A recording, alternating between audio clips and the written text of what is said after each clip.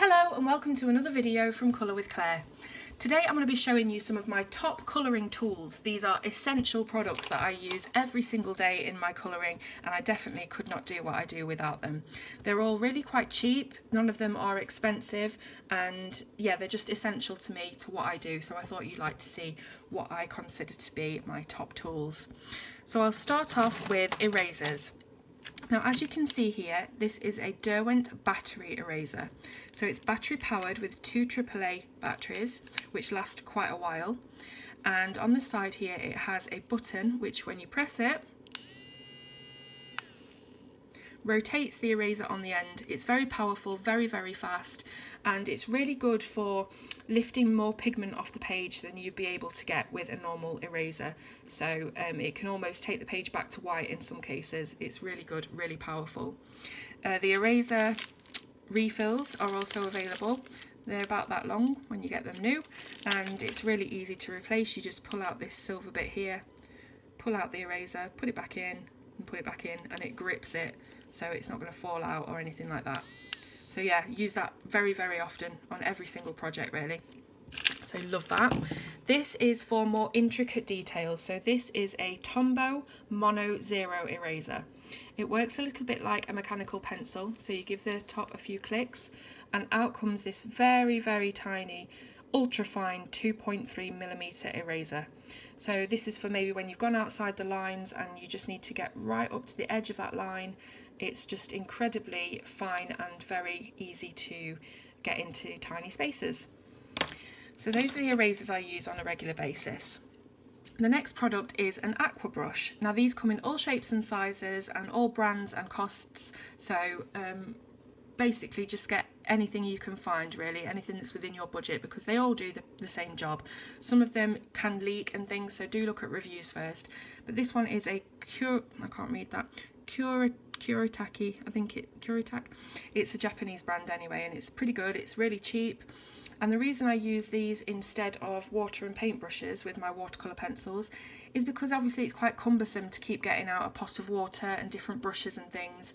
And also because sometimes with brushes you can get too much water on it and it's difficult to tell whether you've got the right amount of water. But this has a special mechanism which only lets through a very, very small amount of water at a time. So you're not going to saturate or flood your page, and it's not going to make your paper buckle unless you use too much. But at the same time, if you did want more of a flow, you can squeeze this chamber here, which will send out more water. So it's just really handy to have something that's pre-filled with water that you can take with you and do some painting with those watercolour pencils. My next item is any type of black fine liner. These Pigma ones by Sakura Micron are my favourites because they're permanent once on the page. So they're absolutely perfect for adding details to your colouring pages. If you maybe wanted to add some detail into flowers or etc., you can do that with these kind of pens. So also they're really good for if you have coloured over an image, maybe with some coloured pencils, and it has desaturated the black lines. So for example, say that you've got a white crayon and you've been colouring a flower petal and it's gone onto the black outline and just washed it out a bit, you can then use these to go over those outlines and make it more stark and contrast. So yeah, excellent tool for that. The next things I use are pencil extenders. Now these again come in all different shapes and sizes, and they are perfect for when you have a pencil that looks a little bit like this. So it's coming to the end of its life, it's quite difficult to colour with because you obviously haven't got the length there to rest on your finger, and yeah, you just need something to lengthen it a bit. So this one here works by just sliding your pencil inside to whichever length you desire, and then you slide the ring right up to the top, and that closes in on the pencil, grips it, and allows you to then colour more easily. So this is quite a narrow one if you'd enjoy colouring better with narrow things. This is quite a chunky one, and this works by pushing the bottom until the top comes out in a sort of strange spring way, and once you've done that you can then slide your pencil in, you let go, and again it's gripped your pencil. So really it just depends on whether you like colour in with chunkier things or very narrow things, because some people find different things more comfortable. But both work excellently well, and there's loads of other types and styles as well, but that's just an essential tool for when you've run down your colour in pencil but you've still got lots of life left in it. The next thing is a blender pencil. Now these are absolutely incredible for flattening out your colour. You know when you colour with coloured pencils and you get those streaks and those lines and it just doesn't look smooth at all? If you just apply a colourless blender over it, and it's exactly the same as a pencil, it's not sharpened at the moment, but it's exactly the same format as a pencil, so you just colour over it exactly the same, and it flattens out the tooth of the paper, which then makes the colour, the pigment, really, really smooth, so it takes out all of those lines. And also it can make the colour more saturated as well when you apply a colourless blender.